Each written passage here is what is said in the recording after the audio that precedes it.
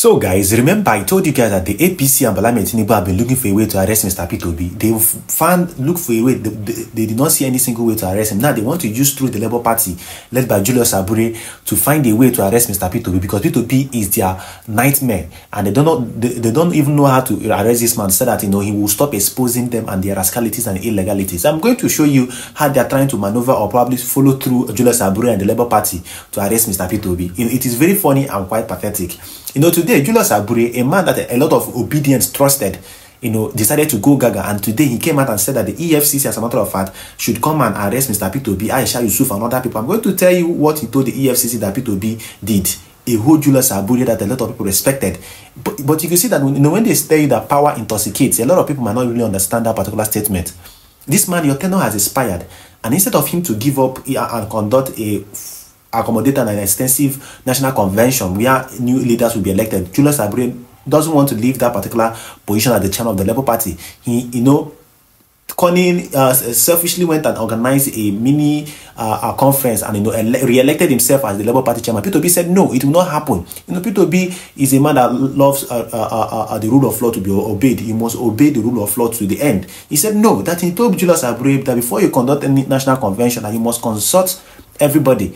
And everybody must be present before you do any convention. But Julius Abure, because he knew what he wanted to do, he wanted to re-elect himself, organize a mini and a selfish convention. But that is that for that. Let me even show you what Julius Abure accused P2B of and what he told the federal government and the EFCC to do. They said, as you can see, that the Labour Party asked EFCC to probe P2B, Aisha Yesufu, and Afinefre over alleged misappropriation of funds. They said that the National Working Committee, NWC of the Labour Party, led by Julius Abure, has called on the Economic and Financial Crimes Commission and the National Security Advisor, being Nuhu Ribadu, to investigate the party's 2023 presidential candidate, being P2B, activist Aisha Yesufu, Pastor Itwa Iwodalu, and leaders of the Pan-Yoruba group, Afinefre, for the alleged misappropriation of campaign funds. Before I even continue, remember, P2B gave $1 million to his own campaign. He was the only person that contributed such amount of money.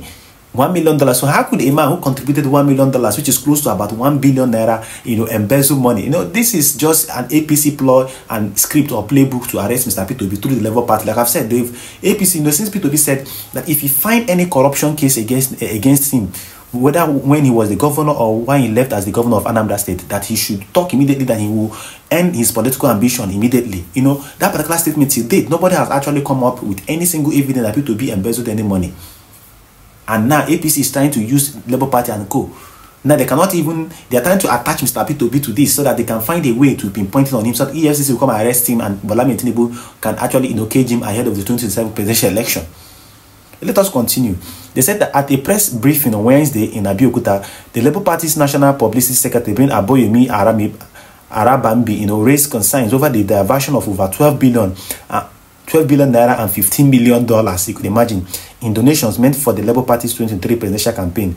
The party's leadership accused Aisha Yesufu and Pastor Iwodalu of working alongside P2B to siphon campaign donations.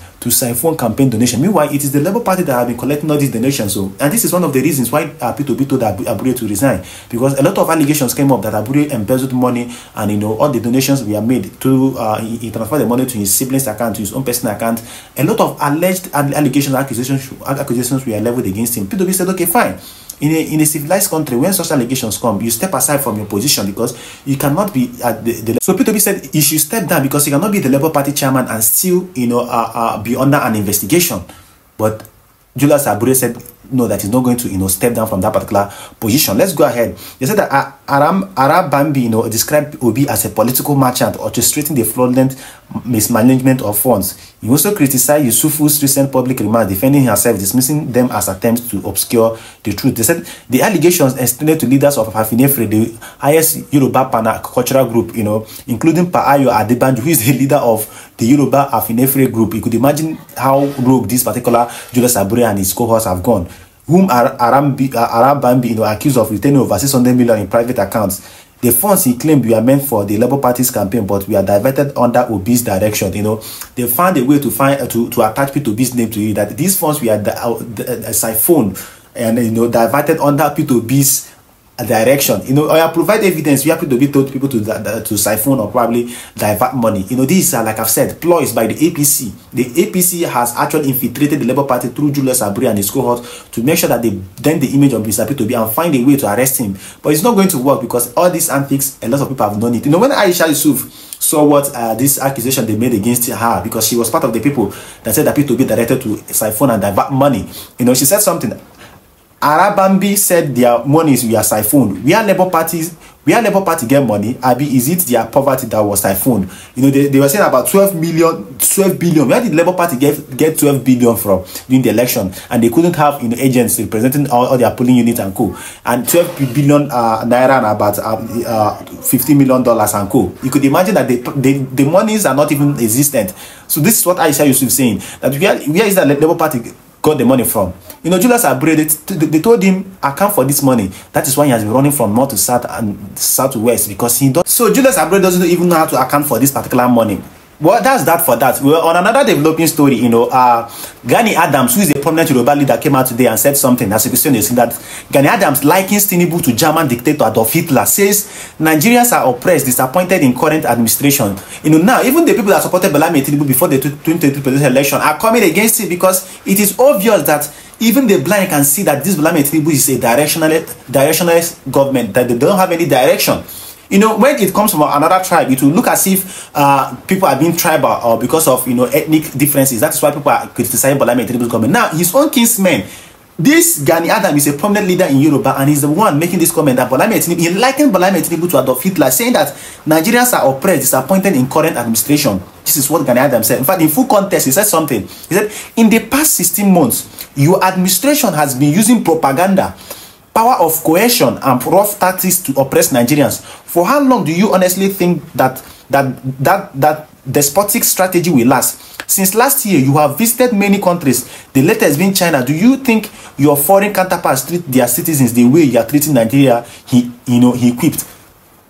This is what Gani Adams is asking Tinubu, that you have been traveling from one country to another. Do you think those countries you are traveling to will treat their citizens the way you are treating Nigeria, with all the harsh policies? Meanwhile, you are living flamboyantly and living largely and luxuriously with taxpayers' money. Yeah, from China, you've gone to UK today on taxpayers' money, and we don't see the one single result of positivity from this your travels and co. This is what Gani Adams is asking. He said the letter which Gani Adams wrote, you know, where he said this was themed an open letter to President Bola Tinubu by the Arere Ona Kankafu of Yoruba land, Eba Gani Abiodun Ige Adams. He said, on the state of nations, he noted that past leaders since 1960, this Gani Adams noted that past leaders since 1960 disappointed Nigerians with the way Nigeria and Nigerians were badly led and resources selfishly managed. According to the statement, the Tinubu-led government came with many Nigerians hoping for a difference.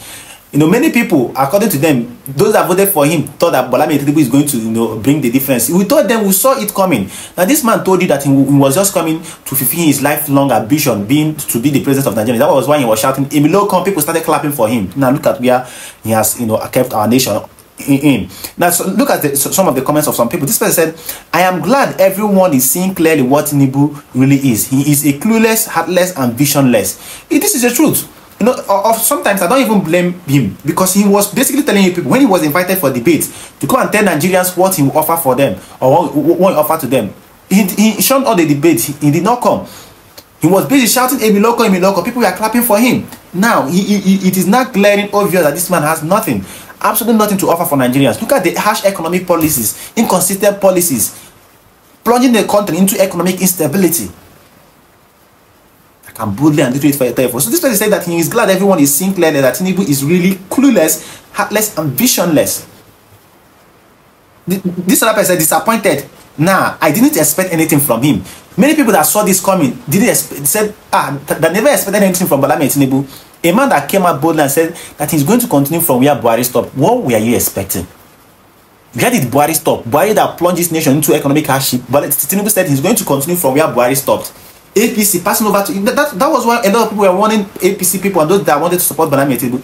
Don't support this man because he's your tribesman. Look at this is APC. These are best of the same feather. Look at those in Tinubu's cabinet or ministers today. The same corrupt APC people that serve under Buhari, majority of them are still in Tinubu's government. how would you see differences? How would you bring differences to the country when you? So how do you expect to see differences when you are re-electing the same people? It is basically the truth.